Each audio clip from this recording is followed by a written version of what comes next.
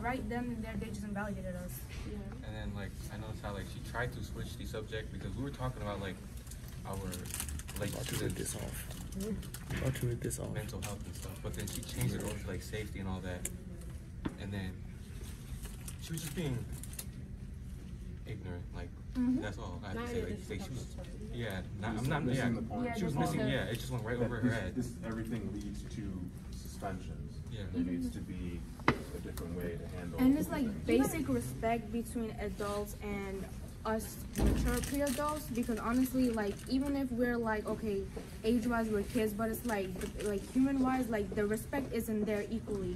And then they always talk about us giving respect this, respect that, but it's like when you try to talk to us or even trying to make something clear, your respect isn't there, but you expect that from us. Her even talking about that first grader, that didn't even happen in Buffalo, and it's very sad, but why are you bringing that up when we're trying to tell you how this is affecting us here in Buffalo?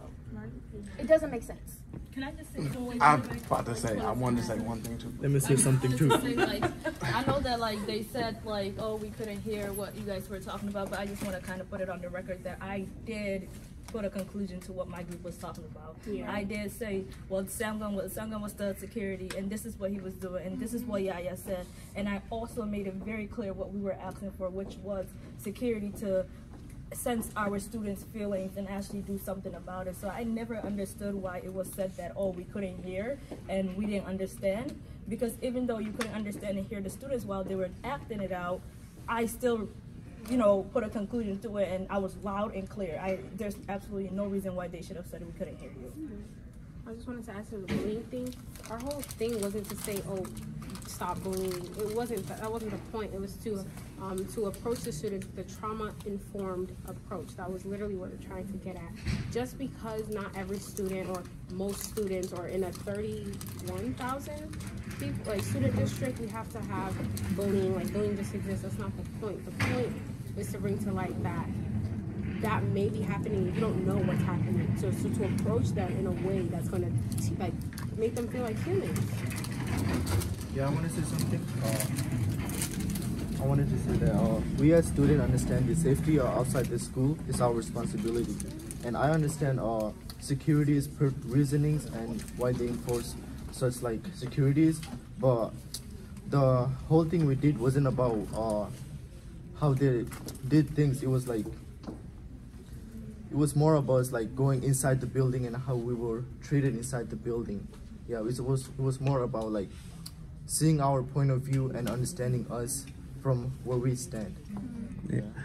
Just the only thing that I wanted to add to, and just put this on the record, none of my young people said that they didn't feel like physically safe. That wasn't the point. Nobody went up there and said that. It was more so about the social, emotional health and well-being and the missed opportunity that's present for the security guards, who are often the first people that our young people see when they come in the door.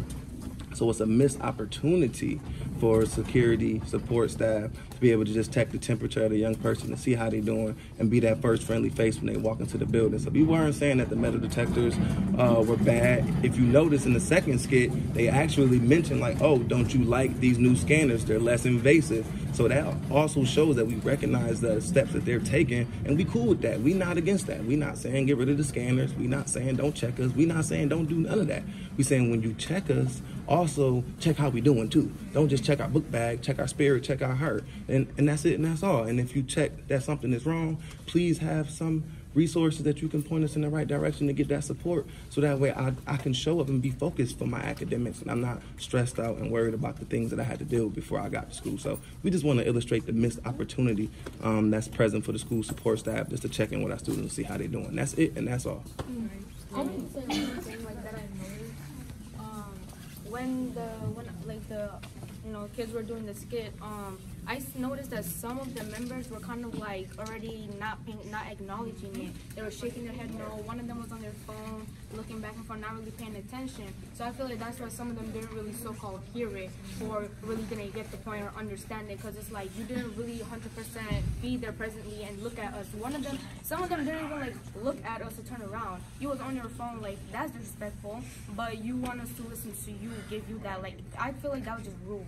Like, you did acknowledge Like, you were there, but were you there? But then you guys say, like, they're talking about, we want to hear the kids, want to help the kids, but you did that. You just proved our point tonight, literally. And one thing I also want to add is that it wasn't just about security, it was also about suspensions.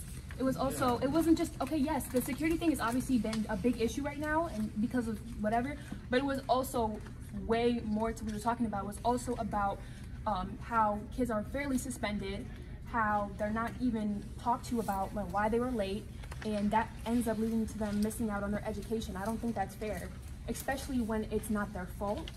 I don't feel like that's not justice. That's not right. Did anybody not say something that wants to say something? Right Over here. I wanted to say that I didn't like how she said like that we have to sign up like by ourselves. Some kids like don't want to. They want to have someone to support them also. So I feel like when Solar said, some people are introverts and they want to have someone to back them up. Like that can't speak for themselves when they can't. All right. Also, Yes. You're gonna be here all night, Tom.